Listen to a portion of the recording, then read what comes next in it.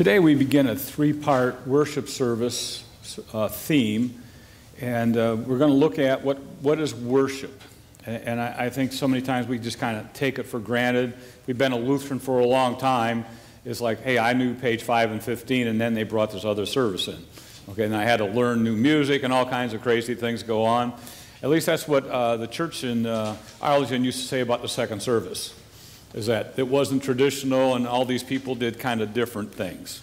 So we are basically tradition-bound as Lutherans. And as most people, we are tradition-bound because we like what we like and we dislike something that is new. And especially if I have to learn something on a computer that's new, I really dislike it because that means I have to learn something new. And I'm challenged greatly. So I would like to basically cement two ideas into your head this morning. First of all, worship is not 1 hour a week. Worship is 24/7, 365, because God doesn't come to us and just bless us one day a week. He comes and blesses us 24/7, 365.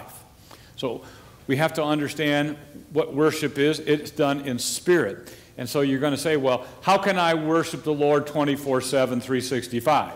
Well, it's the Holy Spirit in you that is doing this with you. So you're not doing it yourself because you say, well, I'm not always thinking about God. You're absolutely right. But spiritually, you are in tune with Christ because he is living within you.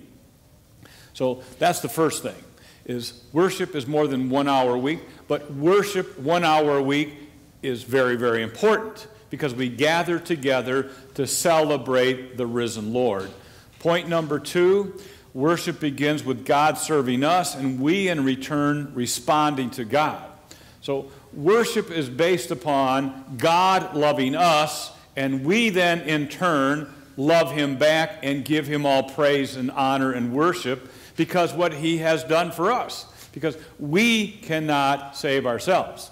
So if you could save yourself by going to church on Sunday, and let's say that this is how God blesses you. If you go to church on Sunday, you'll have a big check next week. Okay?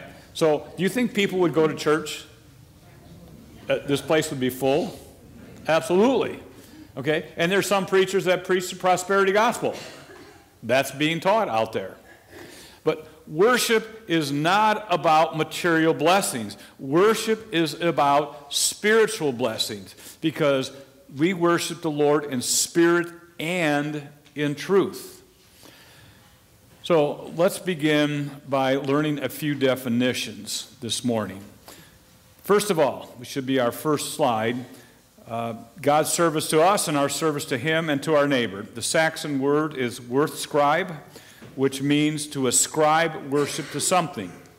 So as English people, this is part of our heritage, and so we give honor and praise to something that we ascribe larger than ourselves, a cause, if you will. But the German part in us kind of takes that and morphs that idea into this. The German word Gottesdienst, which is translated as divine service. Divine service is a larger term that describes God's service to us in worship and our service to him. So it's not just what we do for God, but it's based upon what he has done for us. So the relationship begins with God to us. It never begins with us to God. So God first loved us, that's what Scripture says, and then we in turn love him based on the Holy Spirit working in our hearts and our lives to create faith in us. The next slide should be the Greek word liturgia, which in the English is liturgy. And liturgy simply is a means of service, a work or action done in public for someone else. So liturgy, if you will, is a form of worship style that we use in the Lutheran Church Missouri Synod, and we'll talk about that in just a moment as we talk about the styles of our worship. A second Greek word is sunerkamai, which means coming together. So worship is an act where we gather together for specific reasons, and from the book of Hebrews we learn this. And let us consider how we may spur one another on toward love and good deeds, not giving up meeting together as some in the habit of doing, but encouraging one another, and all the more as you see the day approaching. So we gather together to spur, encourage each other in the faith. So think of this. If you are a Christian and you have no one to gather with, it's just you. That's it. But we should be here encouraging one another because of just physically being in the same building and hearing the same message and sharing the same gospel. And we are here as church, as united in Christ, to encourage, spur one another. And there are times when things are not going well. So in the last 2 weeks, we've had 3 deaths in this congregation. The Hauk family, the Wellen family, and the Toby Tyler family. Okay, so that's three in 2 weeks. Okay, that's quite a lot going on. But this family gathers together around people when there is a loss and when there is a celebration. So, for example, some of you may have heard that somebody got engaged on Wednesday. Her name is Allison, okay, our DCE. And we celebrate because this is a joyous time to talk about a man and a woman becoming a husband and wife in the near future. So formal worship is this.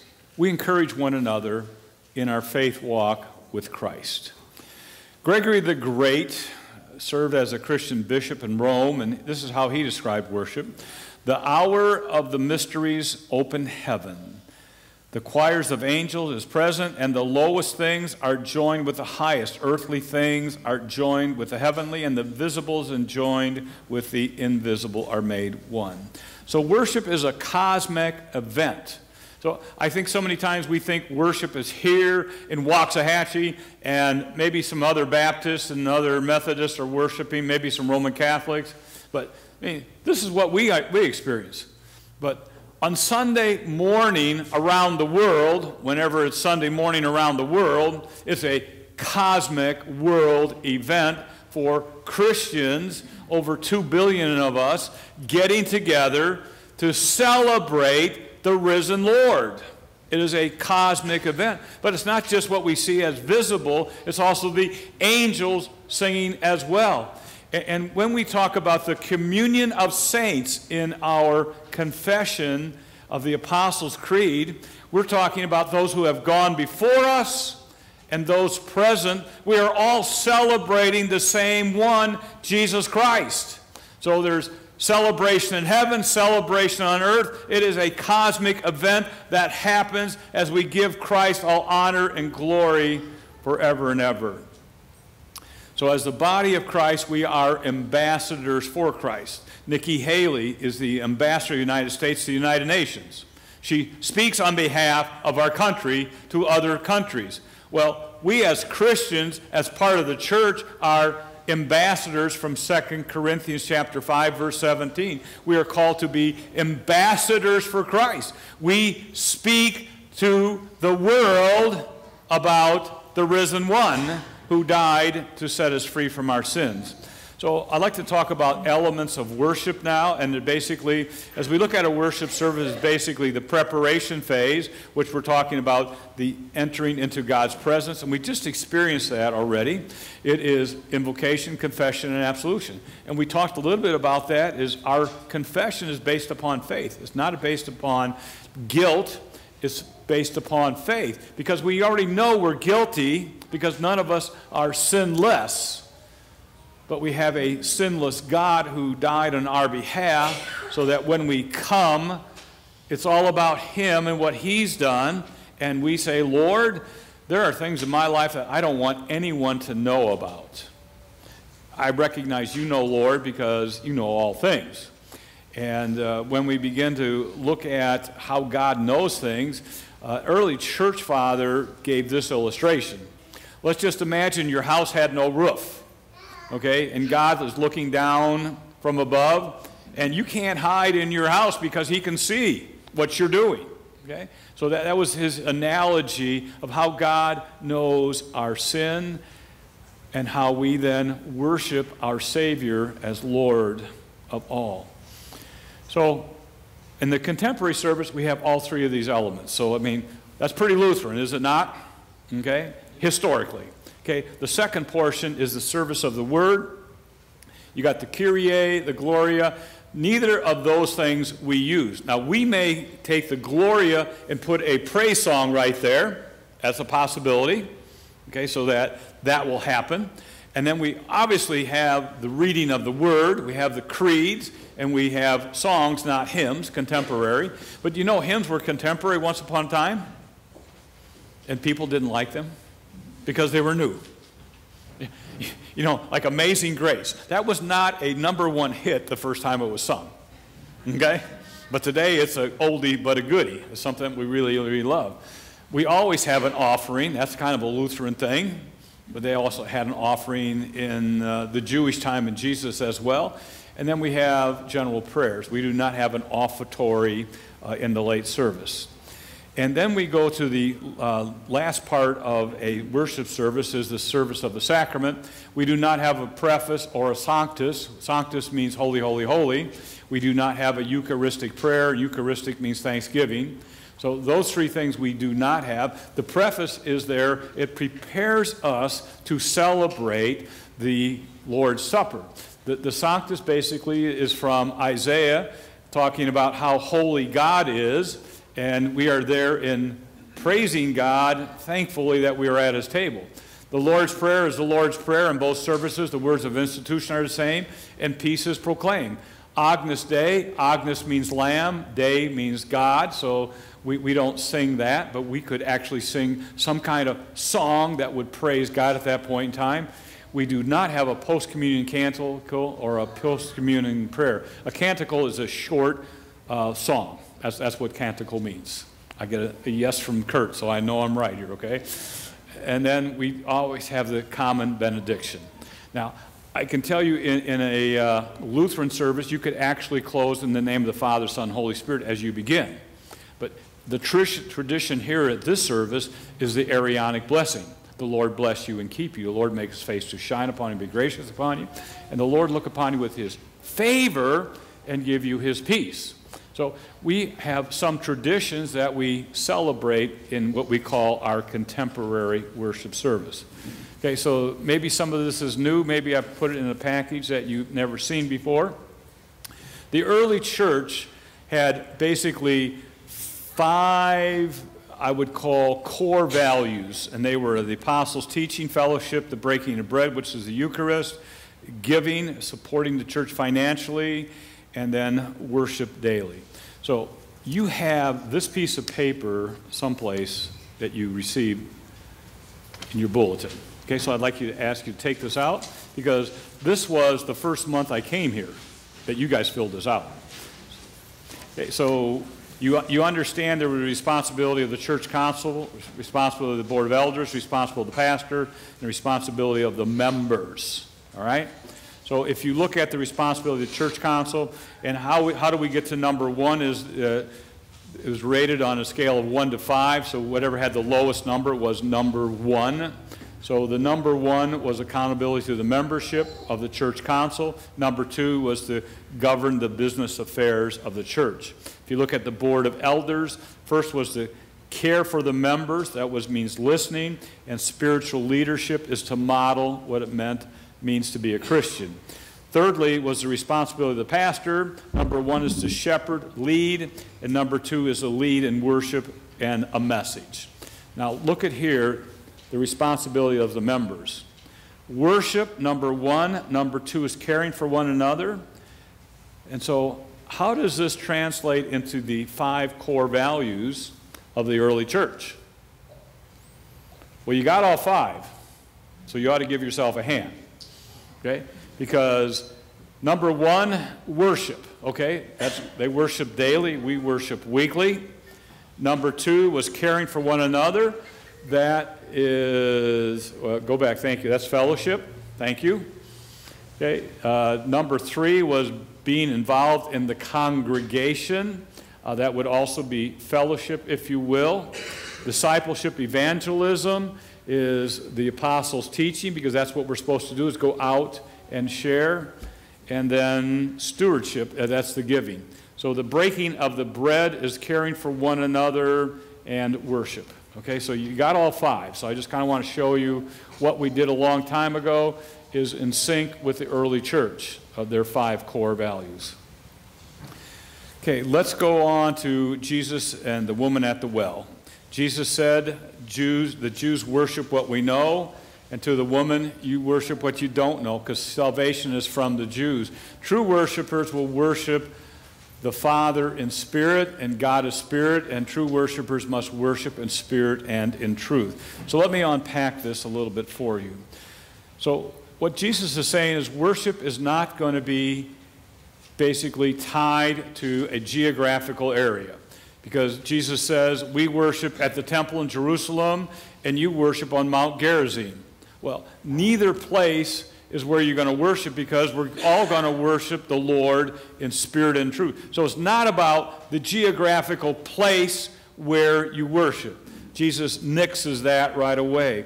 He also nullifies the separation of Jew and Gentile, because all will worship in spirit and in truth. So there is no difference between Jew and Gentile, because the message comes from the Jews, but it's for all people.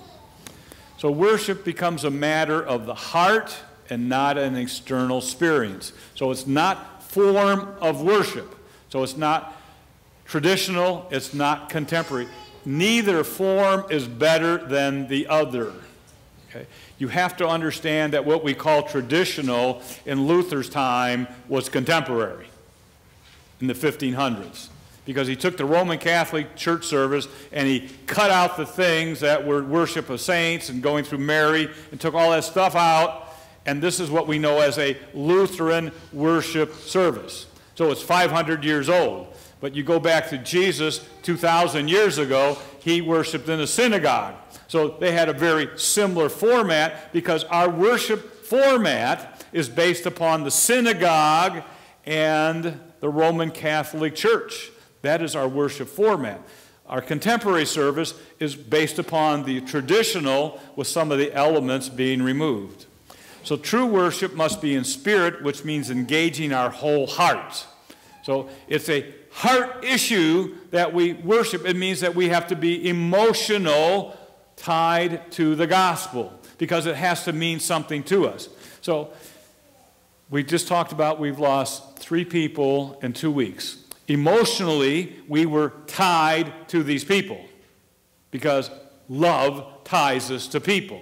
Well, love should tie us to Jesus Christ, because he first loved us. His love was so great that he dies on the cross to free us from our sin. So emotionally, we should be tied to Christ. But beyond that, spiritually, we should also be tied to Christ, because worship is more than just emotions. It is the entire being in worship to Christ. So at the same time, worship must be in truth, which means that we have to take the Bible as the Word of God and Christ as his Word.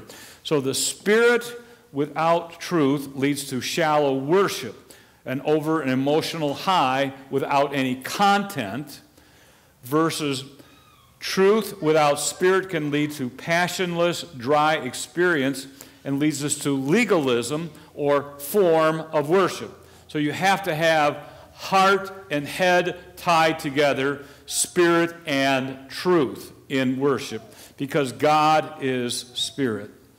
So true worship is spiritually as we bring our hearts and our minds to serve the risen Christ. And that's our definition of divine worship, is God first served us, and we in turn serve God in worship. And worship is 365, 24/7. So entering into God's presence, you will not have a slide for this, but Adam and Eve had an intimate presence with God as he walked among them. Today, the presence of God is in our baptism, that Christ lives in us. It's also in our invocation as we invite God to be among us. Jesus said where 2 or 3 are gathered together, that's his promise. He's going to be among us.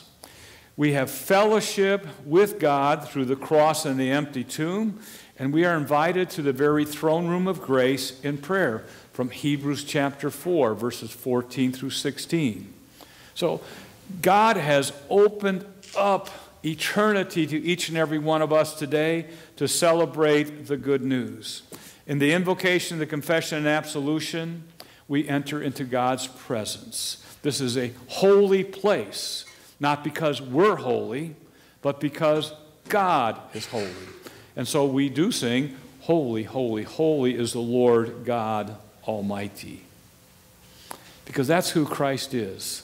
So I'm hopefully, as we're going on this journey of what worship is, the first thing we're going to find out is worship is not about our preference. It's not about us. It is about Christ and Christ alone, the one who died and rose again. So I welcome you today into God's presence, and all God's people say, amen. Amen.